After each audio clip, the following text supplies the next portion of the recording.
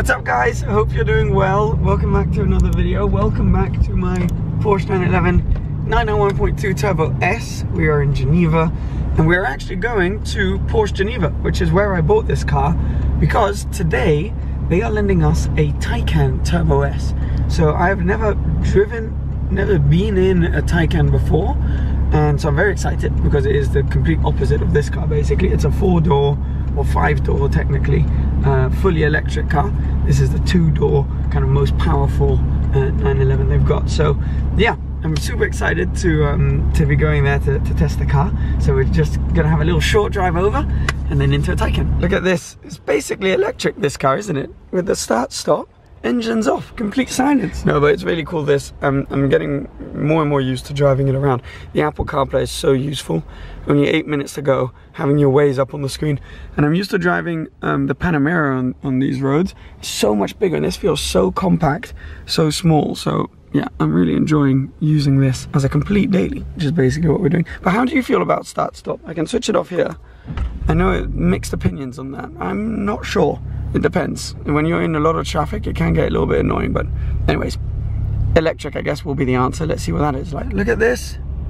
SLS Fab design. Wow. What I'm really intrigued in seeing is whether they've managed to keep that like Porsche character in the Taycan, because I know it's pretty, I know it's incredibly fast. I mean, there's no doubt on that. All the figures, all the reviews I've watched, you know, I'm not going to be here to tell you yet again how quick a Taycan is. We all know that. Does it have that Porsche character? How does it feel compared to a Tesla? Because I've been lucky enough to drive Teslas. Those are kind of the questions I'm more interested in kind of solving or seeing today. So yeah, because I've kind of gotten to really love that Porsche character. If you've ever driven a Porsche, you know what I'm talking about. It's really particular, but they've just got something special. And have they managed to keep that with the car being fully electric? That's what I want to know. Here we are, Porsche Center Geneva. You know, fun fact, this is, I think, the biggest Porsche center in the world or in Europe.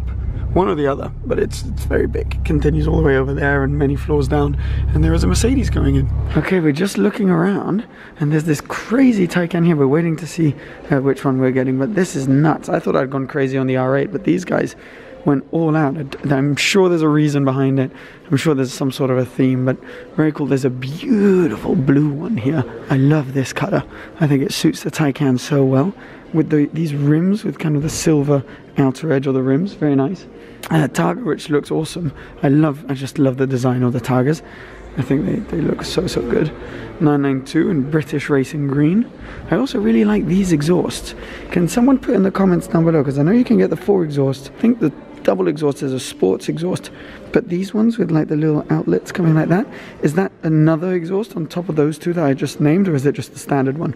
Because I'm not entirely sure. I'm gonna ask, but if you know, put in the comments, because then you can get these two, which I thought were the sports exhaust on the Carrera 4, and then a beautiful Speedster. Look at this with the 918 seats. So sick. Yeah, I love these things. Manual gearbox as well. Look, boom, manual. It's got the little Porsche 70th anniversary logo. Very nice. You approve? You like them? Yeah. Yes. All of them. Yes, they look awesome. Okay, so this is classic. We pick up the car in the garage, so I figured let's find somewhere nicer to go film. We get somewhere slightly nicer and it starts raining.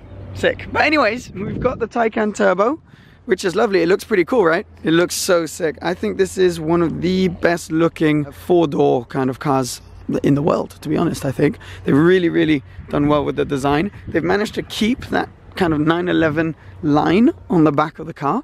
This one's got the tinted windows and it's in a beautiful, I think it's the exact same paint as on my Turbo. So it looks, oh look, it's snowing. It's starting to snow. That's pretty cool. Anyways, this is the Taycan Turbo. So it's not a Turbo S, but it's a Turbo. It looks really cool. I love how they've included the Porsche logo in the rear lights here. Really nice touch. The Taycan Turbo written in black. But you've already seen loads of photos of these. We don't have the really nice looking rims because it's still on winter tires, which I'm glad it is, because it started snowing. So that's good news. But the summer tires are the ones which look really cool. So let's look around the car. So first things first, we've got this rear boot, which, if I give you the camera, we can do the official test. This is a well-known official test. Can I fit in the boot? Absolutely. Yay. No problem. Super easy. So we've got a big boot round back, and then the cool thing with these electric cars, you have the same in the Teslas, is that you can then go around front and you've got a front boot as well, which is about the same size as the boot in a 911. So overall, between the two boots and the rear seats, you've got loads and loads of space. You can also see the adaptive cruise control radars around front here. So yeah, really, really cool. And then you've got these rear seats, which, Marion, would you like to give us a demonstration of the space? You can hop in. Look, loads of knee space in front, plenty of headroom, and a huge panoramic sunroof for anyone that feels slightly claustrophobic. If you feel like it, you can also put this down. 2 little cup holders, ski trap, or if you're feeling even more wild and you've got loads of stuff, easy as that, you just whack the seats down and you've got access to the boot. So then you've got loads of space. So really practical, and the feeling of quality in the leather is definitely, you know, that Porsche feeling. So if we hop around front, this is where things start to get really, really interesting. First of all, this one's got that Burmeister sound system, which I have in my turbo, which I talk about all the time, you guys all know. And then you get into this really, really nice cabin, which is just surrounded in digital screens. So the feeling in here, you know, the first thing we were talking about is that character, that feeling. Have they managed to retain that? At least on the interior and the quality of all the materials. Absolutely. It feels, I mean, this is a proper Porsche. The quality feels outrageous. It's, yeah, nothing to say there. You know, you got the Alcantara headlining. All of the leather is top quality, and it's just a very familiar feeling interior. The steering wheel, all of that stuff. So the only thing which really changes is it's fully digital. Because in the 992s even, they've still kept the rev counter analog, but in this car everything is digital. Now the upside of that is you can really choose what you want to have. So look, I can basically select with this button here, I can select whether I want to control the middle bit, the right bit, or the left bit. And by doing that, I can then go through all sorts of different menus. So assistance stuff, so that gives me my speeds, or I can go here and I can select navigation, sport, chrono, driving mode, and it will tell me all of the information that I want to see. So yeah, it is really cool because you can really put, so I like having that big map in the middle. So look, you can do anything as simple as just choosing how much of the zoom level you want, if you want it 3D, etc. So really nice finish. I can have it just as a more traditional kind of speedo right there. So that's really nice. That we've kind of seen before, but what's nice is they've also added these like touch buttons right here. So for example, for the lift system, you just press that and the car's lifting up. You can feel it, right? And then when you press it again, down we go. And so that's really practical. I mean, the car's really not very low to start with, so you don't really need that, but it's nice to have anyways. And we've then got this system down here, which we're kind of getting used to seeing in the Volkswagen group, I guess, because, you know, Audi have this in the RS6, the Urus has this, and now you see it here with the Porsche. It's having all of your climate control and battery, yeah, if you press on that button right there, your battery information as well. So you can see we've got 86% charge. That should give us around 342 kilometers. So the range is really good. I mean, you know, the main competitor of this car is of course Tesla, and with that latest car coming out, you know, that has a bit more power and stuff, but the range of this is fantastic. It's chargeable pretty easily. There's a lot of chargers that you can find around, so that works really well. Here you have all of your information, your climate control, your heated seat, your ventilated seat. It's got all of the creature comforts you could dream of, and most of that is controlled around here until you press on, for example, the menu button, and then we switch up to that screen here, which is the main screen. So you can control all sorts of different information which you can't access down here. So this is kind of if you want to go deeper, dive deeper into the info.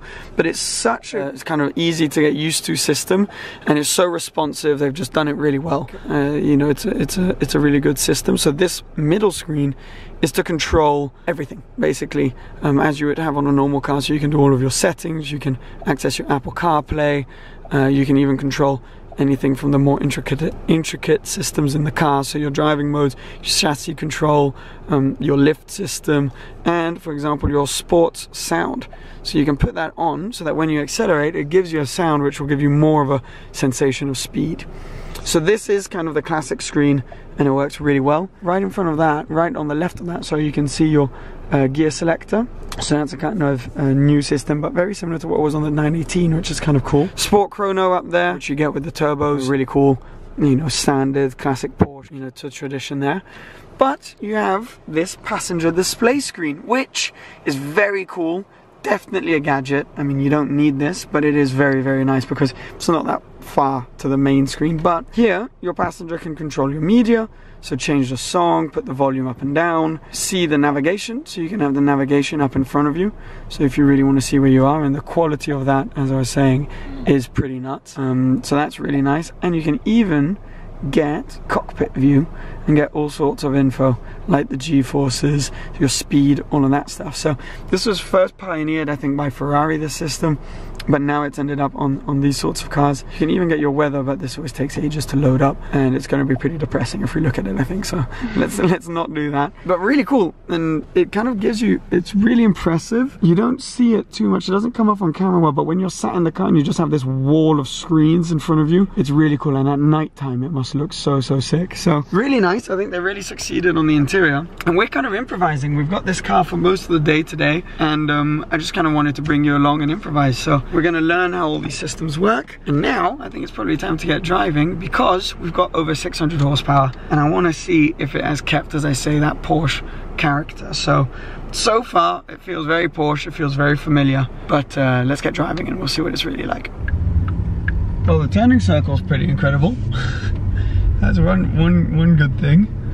Okay, so we are in normal mode driving this. We obviously have access to 600 plus horsepower, which we'll use in a little bit. Just to get here, I've driven it a bit, and it's incredible how the car feels smaller than it really is, especially in normal mode.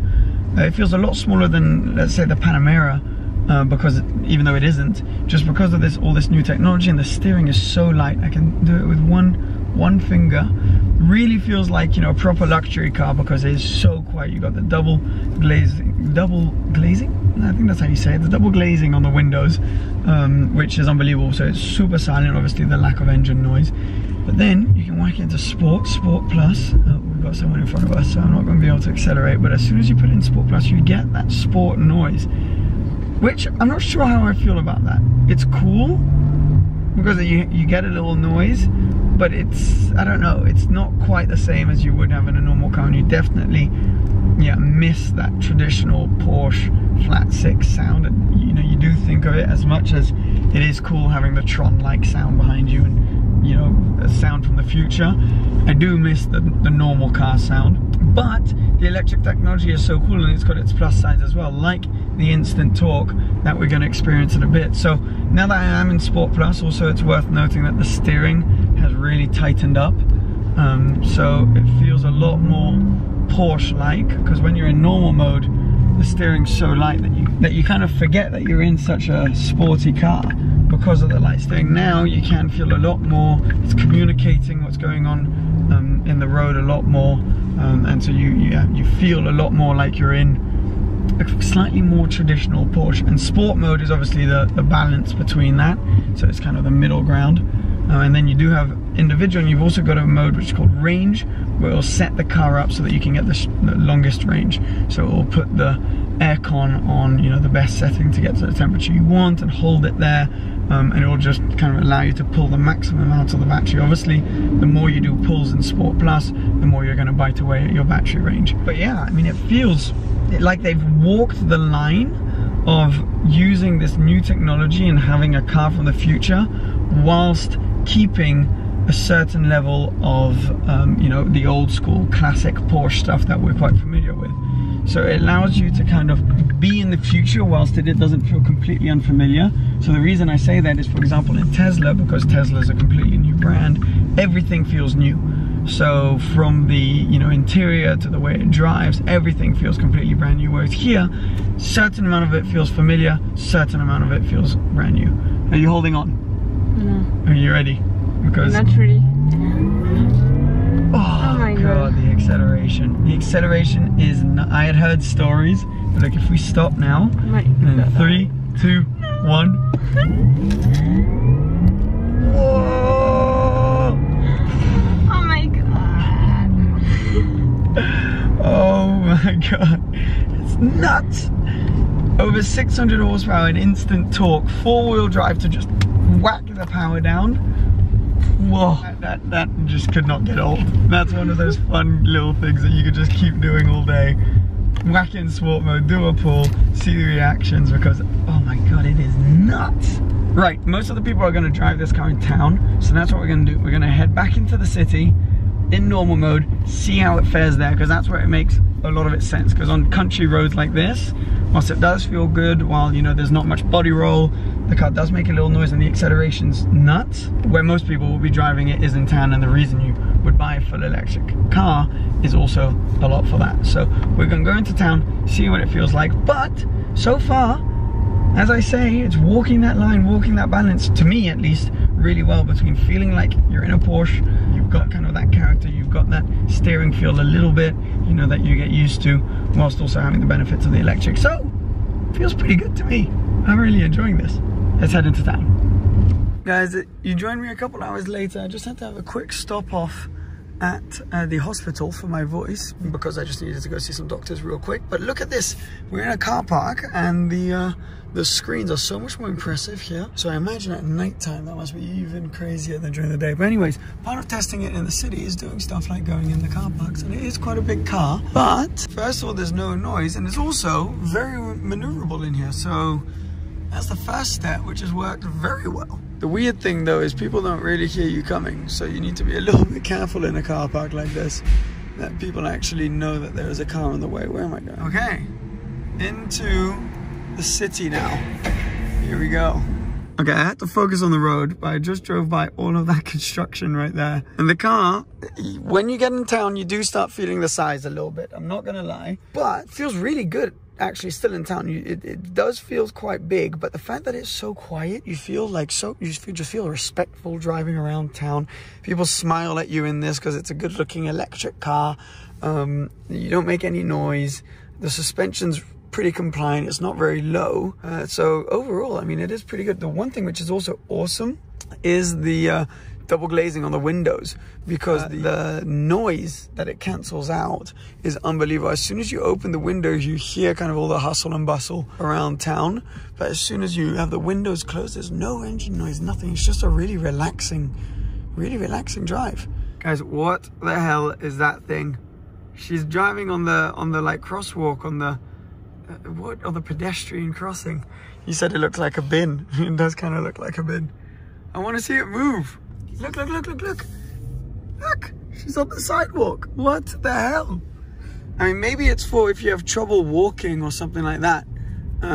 Maybe it's for elderly people, or if you just have trouble walking, which, amazing. I think that is so cool if that is the case, because it looks kind of fun, and it must be such an easy way to get around town. So, very cool. I just wasn't expecting to see that at all. I should get my grandma one of those. Imagine my grandma bowling around in one of those. Well, all good things come to an end, don't they? So we're gonna have to give this car back. I was just checking, we've been driving around all day, and look at this here, down here on the screen, 68%, 271 kilometers left, but we've got 68% left. I think we started with 86. You guys will know better than I will, because you just saw it in the video. That's not bad, and we've driven it around basically all day since we picked it up at 11 AM, so really not bad at all. If you're gonna just be taking this to and from work, just need to charge it up once a week. The big question is, would I have this over a Tesla? Honestly, probably. Yeah, I'm a huge fan of Tesla, but I really like this. I have completely, we were talking about this in my earlier, I've completely gotten the Porsche bug since I bought the turbo, and being able to, if you just have like that Porsche smell and that slight Porsche feel, as I say, I feel like they've walked that line quite well, that balance between having the, you know, new electric car, but whilst retaining as much as they could the Porsche aura of the car. So yeah, obviously, you know, I know now that we're gonna get back into the 911. The character is completely different, and there is definitely something missing. It's, you know, everything you would dream it to be. So it's super efficient, it's super fast, it's very practical, it's very good looking. Everything you imagine this car to be, it is. And likewise, you imagine it probably has a bit less character than the other Porsches. It does, but it's still a fantastic car. I still think they're pretty expensive. So comparing it to, for example, a Tesla, the price is pretty different. So I still think they're you know, they're expensive, especially if you're going new. Secondhand, there are some interesting interesting deals coming up. This one, for example, at Porsche Geneva is going to be for sale as of May. I think this one's going up for sale, so contact Porsche Geneva if you're interested. But I think maybe in a year or two, you know, when the main depreciation will have come down, there'll be a really interesting offer. If you've got a ton of money and you're looking for just, you know, the perfect kind of family car and you want something electric, I mean, this is pretty bang on. And you don't care about depreciation, then I would just go get one now. But like most people, if you do care about depreciation, I think maybe waiting a little bit may be the wise thing to do, because the product is really good, slightly ahead of its time, like you see with Teslas. So it'll still be relevant technology in a year or two, and then it'll be interesting and you won't be hit by the depreciation as much, and you'll have the low running costs. So you could get into one of these, keep it for not too long, and get out really at a reasonable cost. I think that's the sweet spot of this car once the major depreciation's gone. But the product itself is fantastic, and as I say, it's everything you would want it to be. So that being said, we're now going to go back, get the 911, but also there may be one or two cars in the dealership that could be interesting. So might show you around there. I don't know if they'll let us film, but hopefully. So we'll see you there. Okay guys, look at this. Look at the beauty we've got here. Absolutely stunning. So we just dropped the Taycan off, and my car's been all nice and cleaned up by the guys here at Porsche Geneva. And this looks so, look at that. How classy is that, having straps here? But yeah, I mean, these are obviously certain value to them, just under 400,000 for this, but well worth it. This is one of my all-time favorites. 356s are absolutely gorgeous. Look at this one. The steering wheel on this, these old kind of wooden steering wheels, absolutely gorgeous. So cool when you come out of the car from the future to come in here to the classic part of the showroom here to see the cars from the past. Right, last little stop before getting back into the 911. Carrera GT right here. You guys know this. Race car engine at the back. V10 naturally aspirated. Manual gearbox. Really cool. The showroom here is so sick. There's loads of fun little kind of things that to look at. Like here you got a body panel, a leftover body panel just hung up on the wall. And these logos shows you the evolution of the Porsche logo over the years, which is quite cool. It started all small, and then yeah, it just kind of changed to where, for example, the Porsche writing on the top wasn't outlined, and then now it's outlined in black. Little details like that. Really cool to see. But anyways, cool to look around the showroom here, and now time to go get back in the Turbo S. Back in the Turbo S now, we're just at a traffic light, but it's crazy how getting back into this, it suddenly feels kind of so old school, so analog, whereas usually when I get into this, I was comparing it to the Scud, so it felt so modern, so kind of tamed, which is what I wanted it to be, but the Taycan just takes that to a whole new level. And but I mean, they're two different cars looking to do different things, this and the Taycan, so you can't really compare. But I do really like this. Getting back into it does feel good. It feels small, it feels like you can chuck it around, and it's also just a completely different power delivery, and the brake pedal feels really different because you don't have that electric side to the brakes and the regenerative braking. So it feels really good. Back in this, I'm very happy, and I did love the Taycan. I think it's a great car. It does what it has to do fantastically. So huge thank you to Porsche Geneva. It's so nice as always, and I'm going to put all the links down below. So if you guys want to go follow them, that would be lovely. And as for me, I'll see you again very soon. Thanks for watching. Please subscribe if you aren't already, and we'll be back with plenty more videos of this car and many more soon. Cheers.